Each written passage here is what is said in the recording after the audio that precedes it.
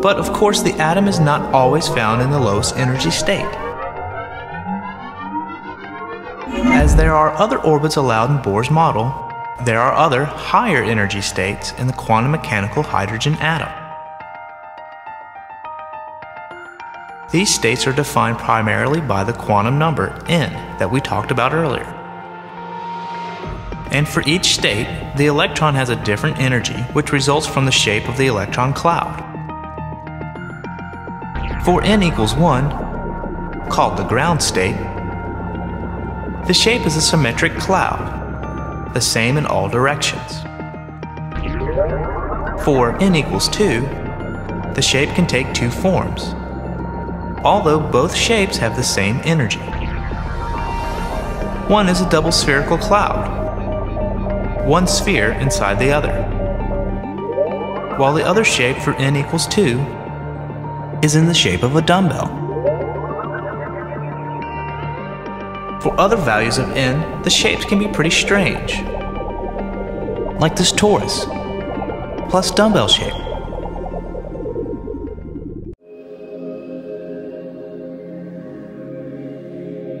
An electron in the lowest energy shell in an atom can be struck by and absorb the energy of a photon, giving it enough energy to jump to the next energy shell.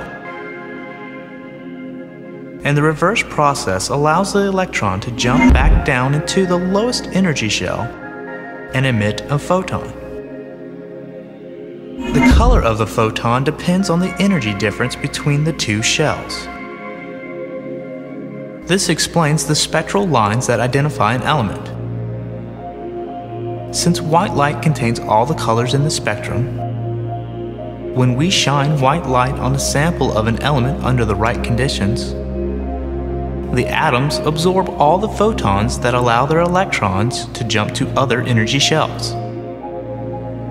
So, the absorption spectrum is all the colors in white light minus those that match the difference in energy shells within the atom.